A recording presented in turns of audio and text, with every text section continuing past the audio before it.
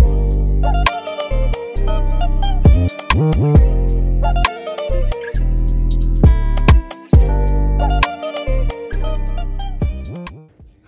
my name is François Nyam, 42 years old. I'm a sports agent and I'm a basketball analyst for TV channel Canal+. So obviously I started out, playing soccer like, every other kid. Obviously, in our culture, soccer is the main sport. So I was pretty good at soccer, pretty advanced. I was at what they call INF, Clairefontaine, and I was in the soccer academy up until 12, 13 years old.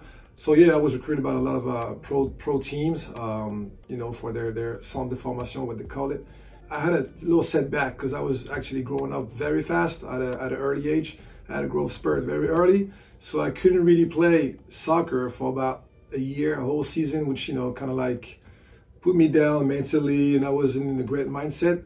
And right at the same time, the dream team, took over. 92, the dream team, Barcelona, Michael Jordan, Magic Johnson, Clyde Drexler, all those guys were just selling me the dreams. It was just like, boom, came into my life like something special. My older brother came back from the US at the time. He brought me some big, real size posters of Michael Jordan. Everybody had the name in the back.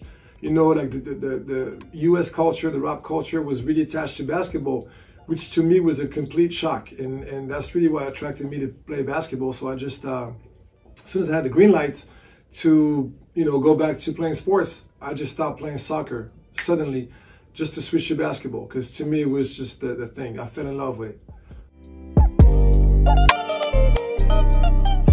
So I started my pro career over in France and in Europe. I played, over in France, Switzerland, and Spain. But, in all transparency, my little regret is I should have, stayed patiently for the old embassies to open back up and continue my education in the US. But it is what it is. It was a great experience for me.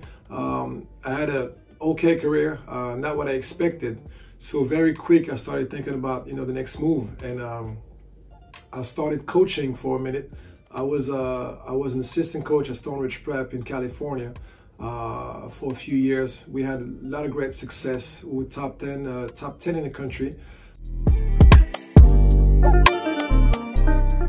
I'm originally from Cameroon, which obviously is 50% of me, but in reality it's like 85% of myself. Even though I grew up in France and have obviously the European culture, I'm very, very attached to my roots and my Cameroonian roots and blood.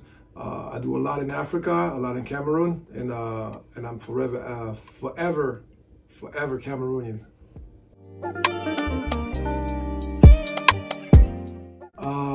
It went from Remy Barry to Jovan Onyange to Nobel Bungo Kolo, Pooh Jeter, Larry Drew II.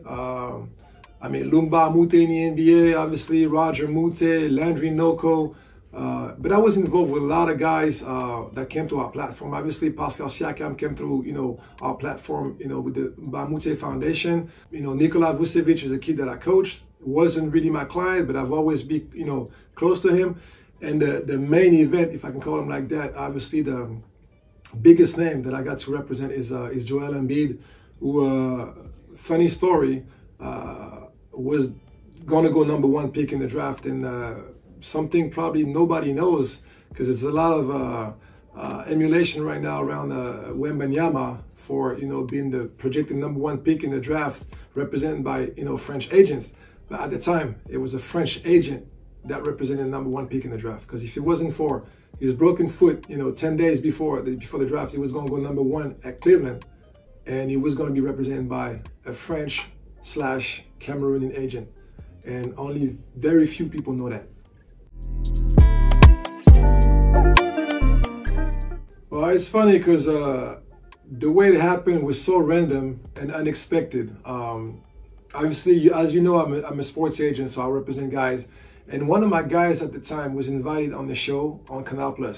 And he went to the set, did the show, and they offered for him to come back the following week and do call a game, broadcast a game. Unfortunately, he had to cancel and reroute his journey to leave the day before. So I had to cancel, And when I did that, I called them and I said, oh man, we kind of like, you know, in the mix now because, you know, we counted on him, so we don't have anybody to replace him.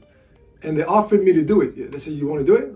I said, sure, why not? So I did it one time, 2 or 3, and then eventually they invited me on the show. And then I was happy with it, I guess. They said, well, you obviously know your craft, you know what you're talking about, and you know, do you want to be part of it? And it's been 7 years. Are we gonna have a NBA regular season game in Africa one day? I believe it's possible, yes. I'm thinking about Senegal, obviously for a location reason, which is they have a game in Paris. So Paris is 6 hours ahead of New York, I mean the East Coast time. So if we go to Senegal, for example, depending on the season, the time in the season, it could be 1 hour or 2 hours behind Paris, which is 4 or 5 hours ahead of New York. So, you know, I know they have straight shots from New York to Dakar.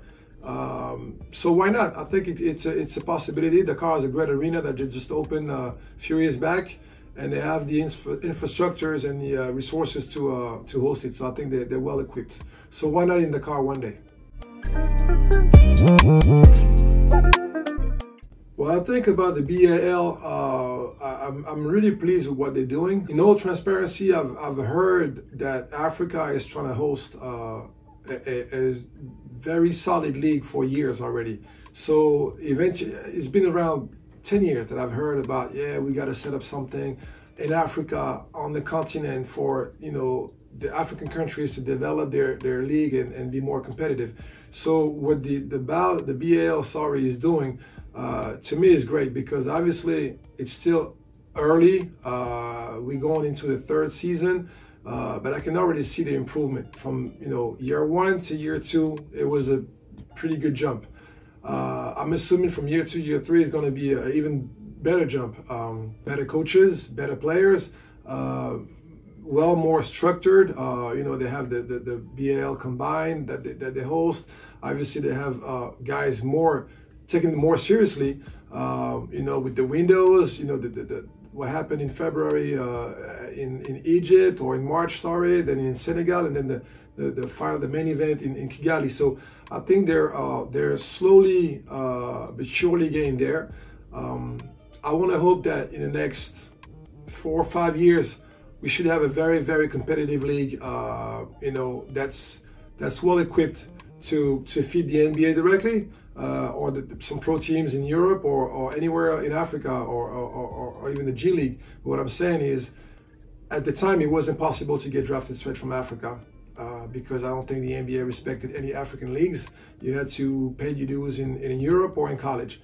With the BAL platform and, you know, everything that goes around it, I think now we're talking. Now we're gonna have a legit, real professional basketball league on the continent that's gonna allow guys, young talent from Africa, to get drafted directly from BAL to the NBA, and that is amazing.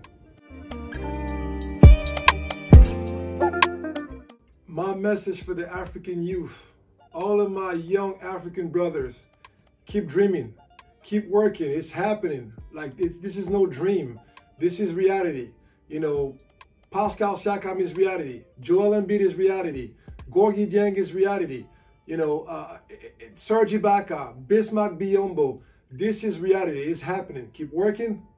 Use everything you can use as far as resources. You know, there's a lot of stuff going on in Africa. Basketball camp held by single guys or by bigger brands, whether it's the NBA, whether it's the BAL.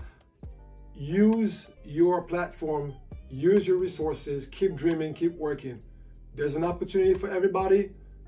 It didn't used to be like that, but more and more, you're gonna have a chance to make it happen at the highest stage. Keep working, keep dreaming. That was François Nyam for XBALL Media. See you soon.